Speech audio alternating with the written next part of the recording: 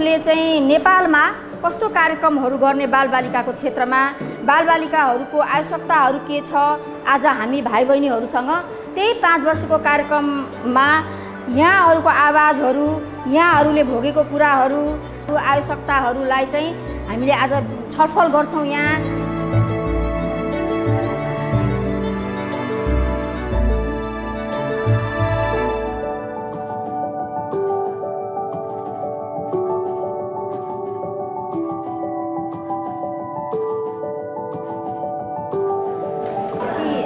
चित्रको माध्यमबाट 5 वर्षपछि हाम्रो कस्तो हुनेछ भनेर चाहिँ टोल समाजको चित्रण गर्यो।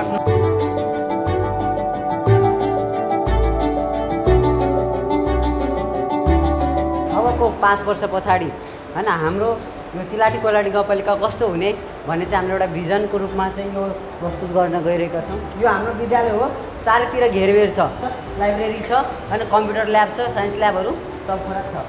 यहाँनिर हेर्नु खेतीपाती एकदमै व्यवस्थित रूपमा चाहिँ खेती हैन भइरहेको छ, वैज्ञानिक तरिकाले चाहिँ खेती भइरहेको छ।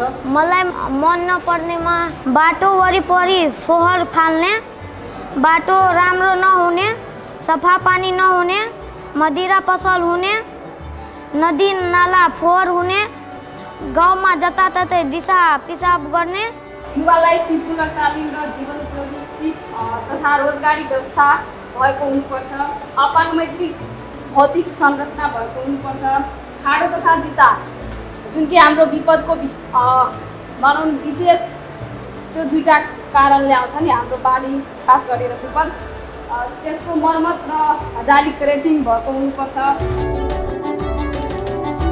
बाल विवाह गर्ने, छोरा र छोरीमा भेदभाव गर्ने।